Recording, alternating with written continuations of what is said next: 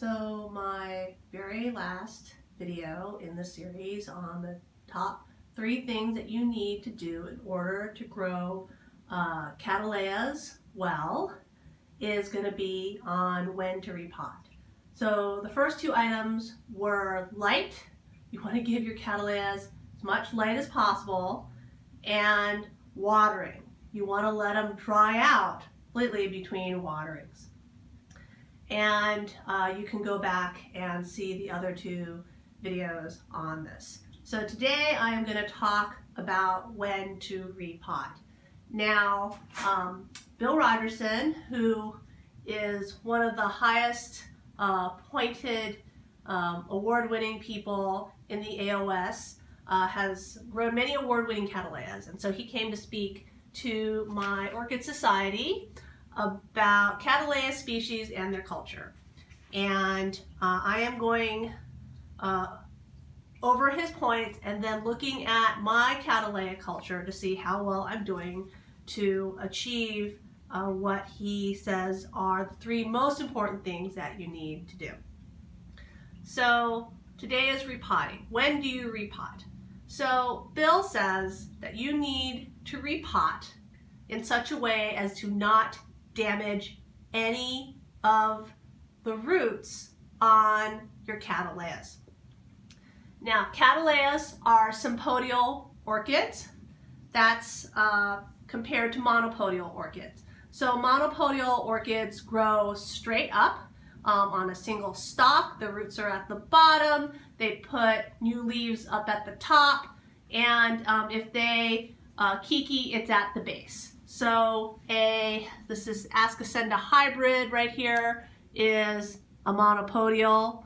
Vandas right here are monopodial. Phalaenopsis are monopodial. Here's Schilleriana, so it's a monopodial, so you can see that its roots are at the bottom, its leaves are going to the top. So monopodials are single. Cattleyas are monopodial. Let's see, Venetias are monopodial. My Ingracum, which you can just barely see up there, is a monopodial. Other examples, here's another Vanda, it's a monopodial. Let's see, Oranges are monopodial. Horella retrocala right there is a monopodial. So those are monopodials. Most orchids are sympodial. So Cattleyas are sympodial, and that means that they grow along a line, and the new growths come from eyes at the base of the newest growth. So here's a sympodial orchid that we can just see. So you can see it grows along a line. It has its rhizomes down at the bottom, like right here, the rhizome, right? The roots grow down, and sometimes the line might divide, right, on the sympodial, and so you'll get 2 growths. But, you know, they grow along the line, and, you know, Cattleyas will exhibit this. So here is my yellow bird. You can really see its sympodial linear growth right here going along the line.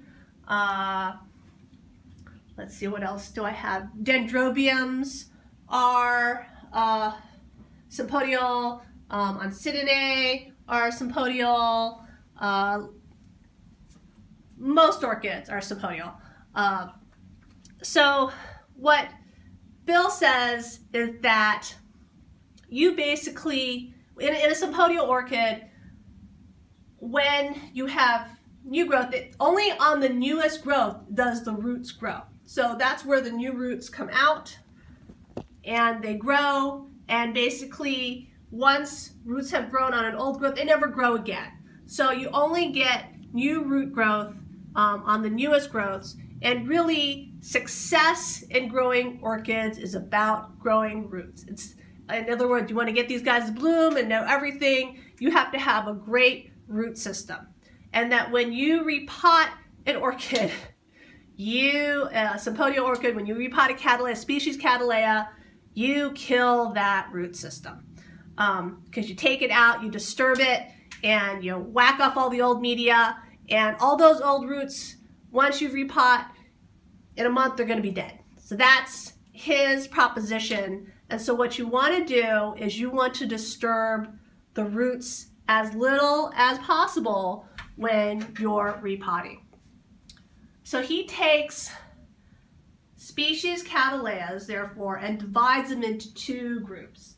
He has the species that follow the root before bloom pattern and the species that follow the root after bloom pattern.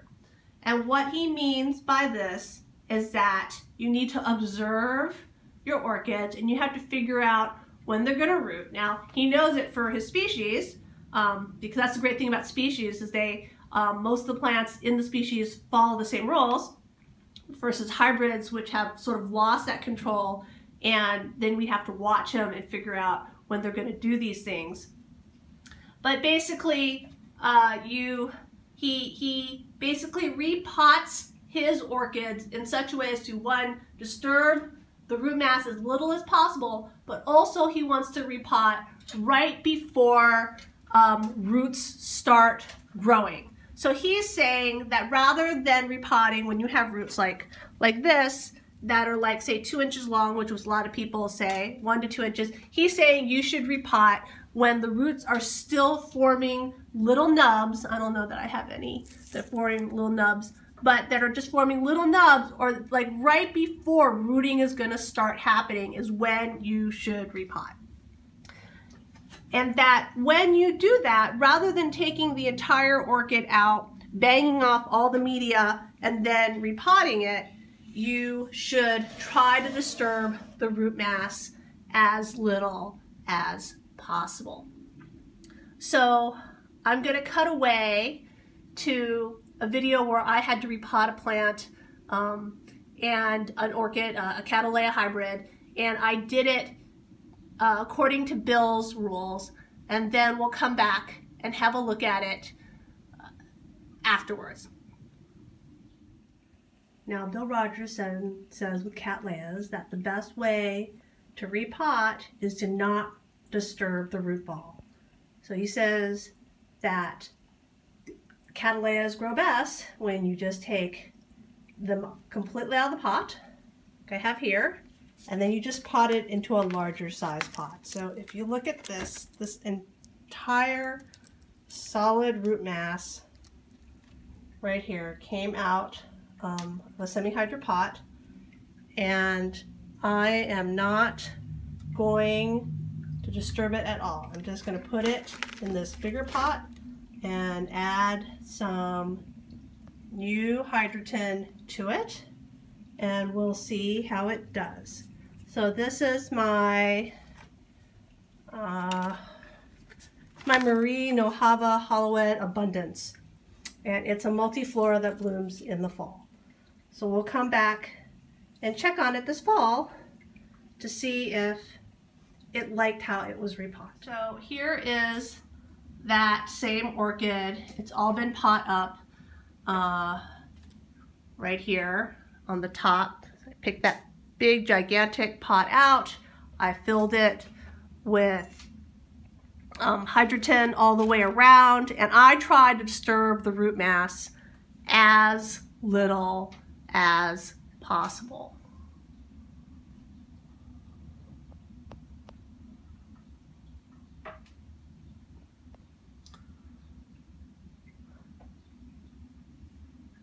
Okay, so Bill claims that roots are the most delicate part of a Cattleyas, maybe of any orchid. You know, flowers are sturdy, pseudobulbs are sturdy, but roots are really delicate. And so what he wants us to do is to basically not hurt the roots. And of course, easiest way to not hurt the roots when you're repotting is to repot it right before the roots start forming or bursting out. So like right here, I have a tiny root coming out of this Cattleyas, and he would say that if I was going to repot, this is the exactly right time to do it so that I wouldn't hurt this little root right here.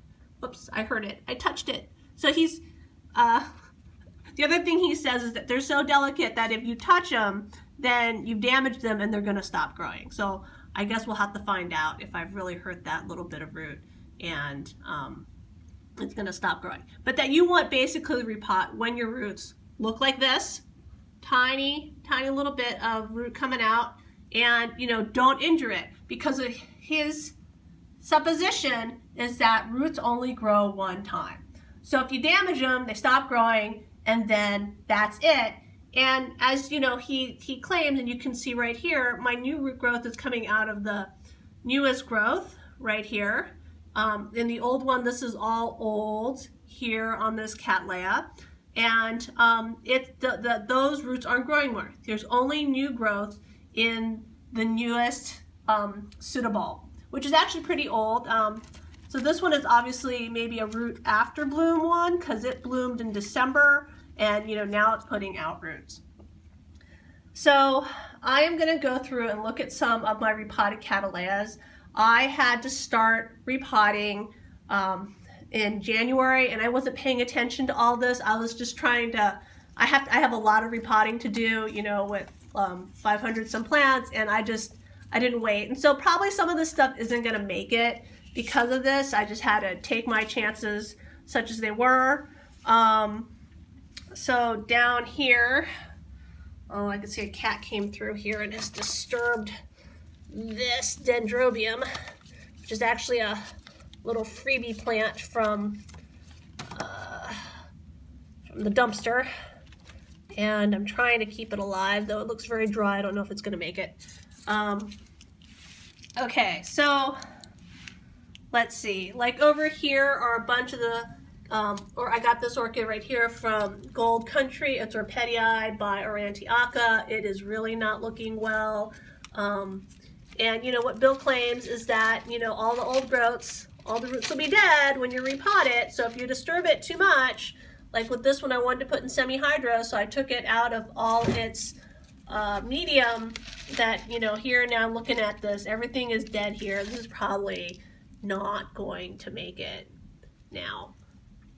All right, whereas if you've repot something and you've disturbed its roots as little as possible, then it's gonna do better. There's a bigger chance of good root growth, and it will the repot will be success, because you're not going to stunt the growth when you repot. So let me see if I have anything here. Oh, like right here. So this one, where you can see all those roots coming out, it's too late. So according to Bill, this Cattleya, which has all these roots coming out of it right here, those green root tips that I shouldn't be touching, it's too late to repot that one, because new root growth has already happened. I'm going to have to wait until the next cycle for that. And I have to say that I don't know with all my hybrids which ones are root before bloom and which ones are root after bloom. He has his species divided up such that the ones that follow the root before bloom patterning are Cattleyas maxima, Cattleyas labiata, Cattleyas gemanii, Cattleyas moriana, Cattleyas percivalliana, quadricolor, Triani, Chodere, Lawrenceana, Iricolor, Mossier, Ludiola, and Mendelii for the unifoliates. And then for the bifoliates, he says the ones that root before bloom are Baueringiana, Walkeriana, Lodogestii, Deckeri, Amethyst glossa, Nobilor, Aurantiaca, and Skinneri. So so these are all root before bloom. The roots should be done, and then they're blooming now. I have Aurantiaca back here. So here are my Aurantiacas, right? And we can look down at their roots. Yep, they have their roots are already formed on the pseudobulb right here. So yep, root before bloom. I don't have Skinneri, but Guatemalensis is Skinneri by Aurantiaca, and well, it's hard to tell because it's such a mess of roots right up there, but I can say that I did see a lot of new root growth in December, and now it's blooming. So root, it also follows its parents, which is root before bloom. The species that he has that are the root after blooms are Cattleyas ludemaniana, Carrii, Warneri, Warzexii, Dowiana, Cattleyas rex, Gaxgeliana, Dowiana var aurea, Walisi. He also says that Glauca and Digbyana, which are, I guess they're now what? Rinco something. He still calls them Brassavola or Brassavola. Glauca, Brassavola, Digbyana. He has those as root after bloom. I don't know when they would. I have Aristocrat, which is Glauca by Digbyana, and so that's on the floor right here. It's just finished blooming. Here, let's look at it. So see, it just finished blooming. So I should see now if it follows its parents and starts putting out roots. I can't tell the new growths. It doesn't look like the new growths have roots on them at all. Let's see. So that's a new growth right there. I'm not really seeing, I mean, there's lots of roots here, obviously. I spent a lot of time growing roots on this one. But, you know, that's one of the reasons I have not repot my Aristocrat yet, is that I know that I will have to disturb the roots to get that out of its pot. It'll probably be redivided, and I will be sending it back a lot. So I have not divided it yet. Bill's really into repotting your Cattleyas every year or every other year, and he always puts them into like a pot one size up. He grows them right up to the rim, and then he pots them in one size up. So I have an Amethyst glossa right here, which is sort of following that. It's down, it's very hard. So it's right here. Let me see if I can focus on it. All right, and it was potted one size up last year, and maybe I'll try to pot it one size, but he would basically soak this to take it out of its pot. It's in a clay pot, and very gently, and then he wouldn't remove any of the media. He would just take it and he would just put it into a pot one size bigger, and if there was any room, he'd add some media very loosely right around it, let it grow out, and then repot it again next year. So that's what Bill would do to repot. Let's see, I didn't finish my list of, so those are the unifoliates that he says root after bloom.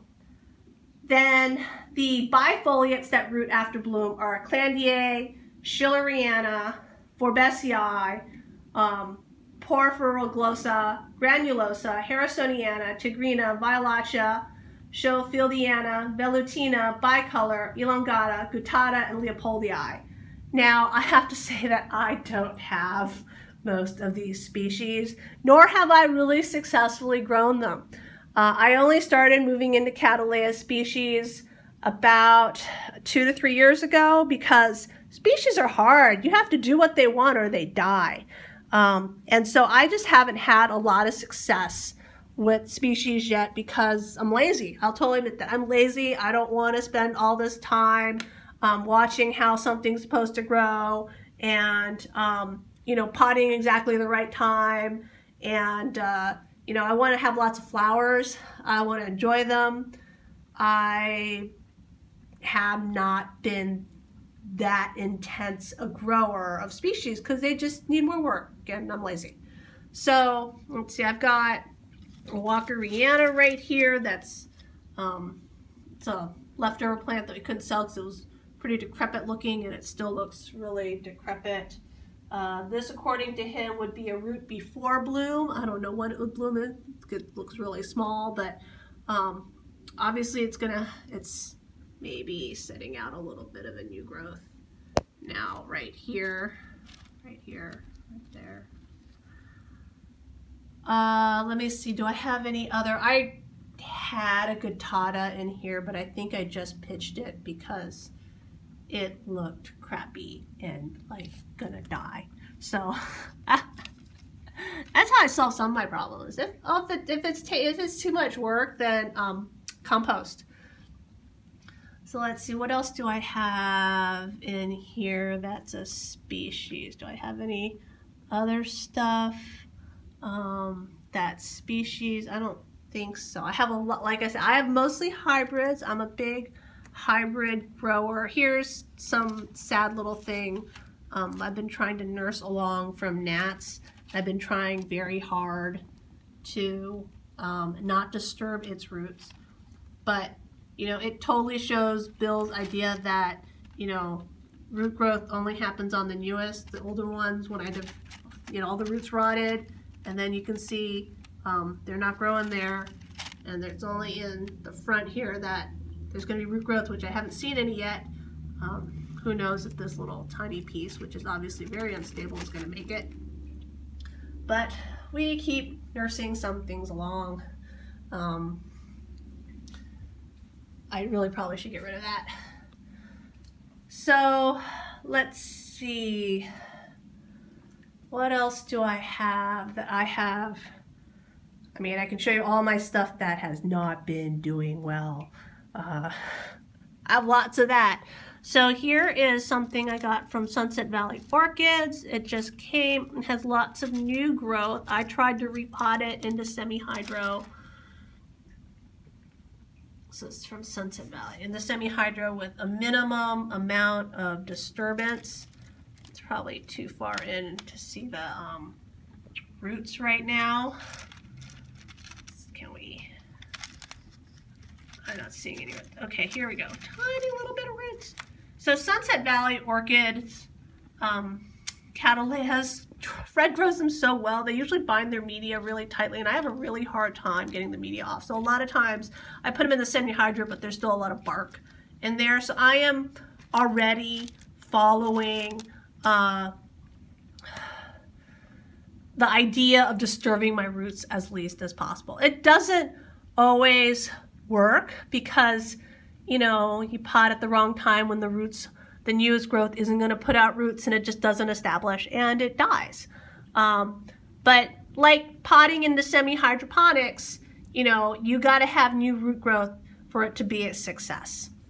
So here's a Cattleyas down here. So I had to repot this into semi-hydroponics. Let's see what it was. This is my George King Southern Cross. Oh, I had to repot this one because, oh, it's actually a division. I have two of them now, but I had to repot it because the pot broke around it. And so you can see right here, it put out a new growth, and now it's just starting to put out new roots. So I think this one's going to taste. It's going to be successful because I got it right at the right time. It was part of my January repot. But, you know, I didn't pay attention, so there are things that are just not going to make it. I'm sure I could show you a lot more things that are not going to make it that are going to make it. Let's see. I mean, some things, let's see. I have to repot all my Richard Muellers here. You can see they're all really crowded. So according to Bill's philosophy of not disturbing them, what I should do is I'm gonna have to take them all out. I'm not gonna bang them and disturb the roots very much, and then I'm just gonna pot them to a slightly larger container with more hydroton.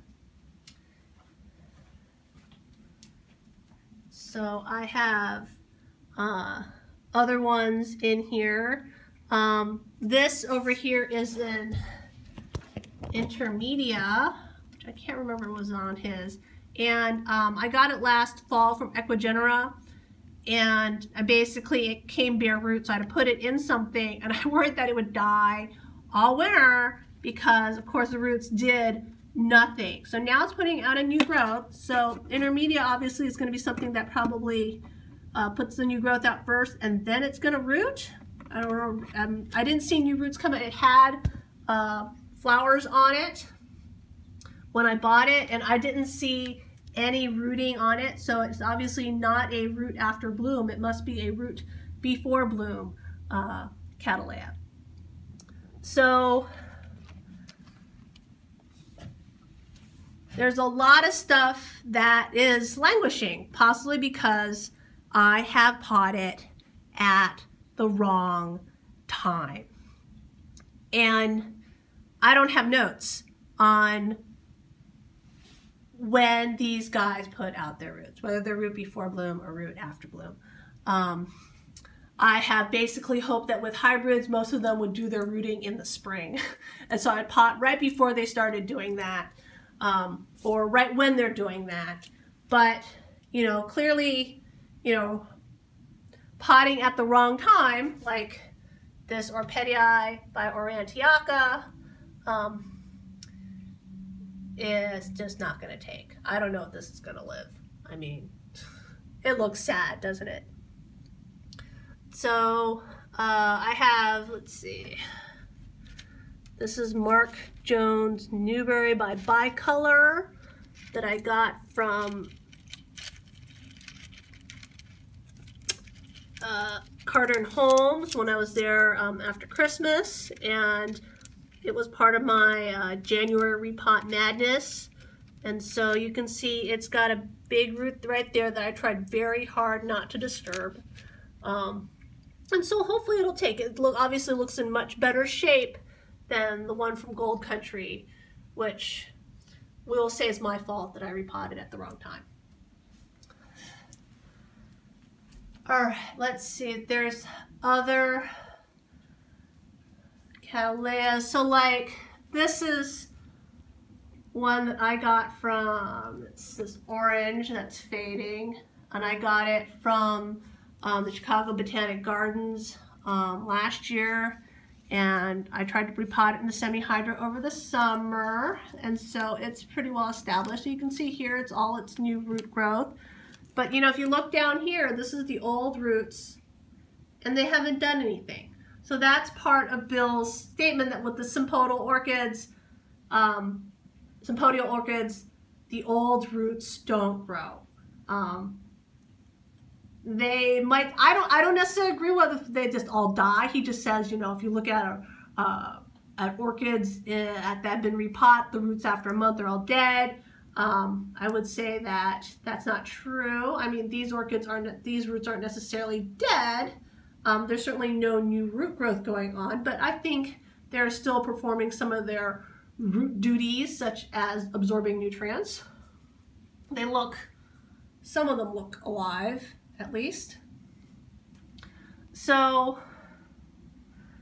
that's how I'm doing on repotting success based on choosing when to repot.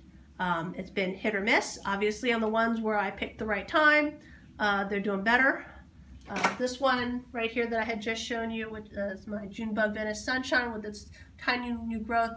This had also been repot in December, also because its pot broke, and I had followed that idea of not disturbing the roots very much for it. And you know, it's taking now because it is a root after bloom, and so it put out new roots after I repotted.